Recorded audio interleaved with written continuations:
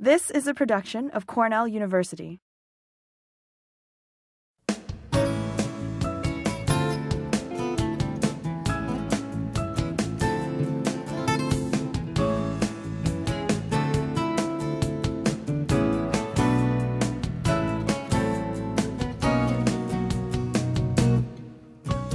One of the things that I did here, and you can see this one here, but the way I started this one out is took a board, just drilled 3 holes in it, then used either coping saw to cut the holes out, and then basically you sand it out because you want some fairly smooth edges. And the other critical thing with the paddle, you drill 3 holes in it that's sort of a equilateral triangle, and then after you drill the holes in it, this upright piece here, what I basically do is take the handle, line it up on the piece of board where I'm going to put the holes through for the coat hangers, and just take a finishing nail, stick it through the holes and give them a light tap so I can mark the holes on the wood. The paddle and the paddle piece and this piece, the holes. Yeah, they have to line up. If they don't, it's not going to crank very well at all. So here's what you basically start out with is pieces of coat hanger. Before you put them through the board, you bend them like that. Put the bend in. It goes this way first, and then you put this bend in, and this bend, and line it up with the paddle. The final bend is with the paddle on in place. I put the bottom one in first because it's easier to do it that way, and then I put the next 2 in. I wait to do the final bends until I have all 3 in place and lined up. And they're, you can see they're not exact, but you've got to leave space for this to move back and forth. If you get it too tight, you're scraping on the board, and it's not going to run smoothly. The other thing is shaping the paddle so that you have room so your knuckles don't hit. You can really hold this very well. You can see that my hand fits pretty well on that. Clamping it to another, putting it on another board so you can clamp it to a table makes a lot of difference in this project. Makes it an awful lot easier to work on. Yeah, because otherwise somebody's trying to hold this down and crank while the string is running over their fingers, and that doesn't work. So there were a lot of practical details.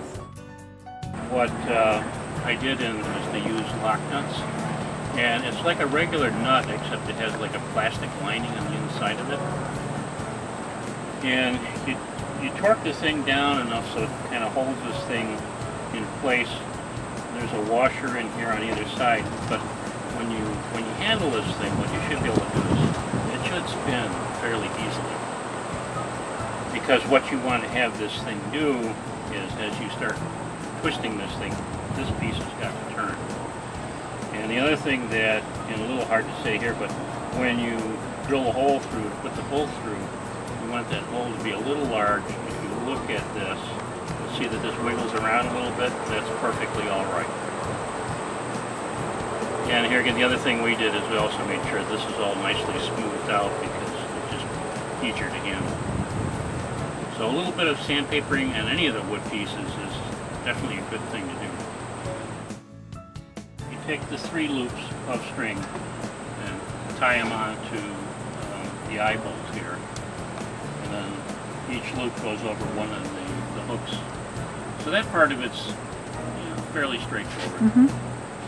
And then the other thing is when you initially set it up is this guide tool basically is used to keep those 3 loops separated until they start really kind of twisting themselves together.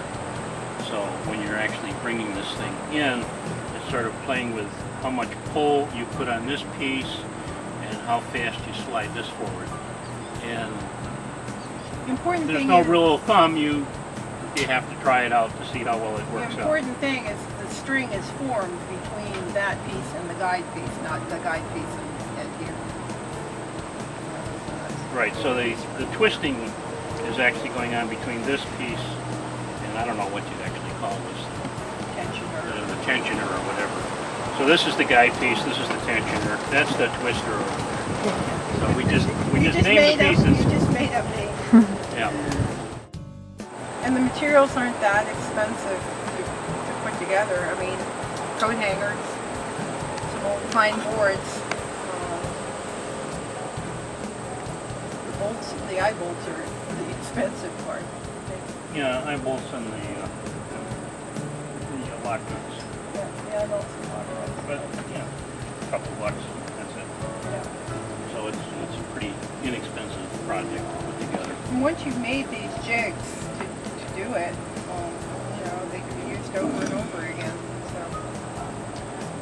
Yeah, and one of the other things that we did for the critical part, the guide tool, we made paper cutouts so that if we have to make more, we just basically lay these out on wood and cut the wood to size, and then we've got a bandsaw that we can use to really get the rough shape done fairly quickly. So if you're going to do a couple dozen of them, you need some technology behind it to make them fairly quickly. But other than that, in terms of what you really need is an individual person making one is a decent coping saw and a drill.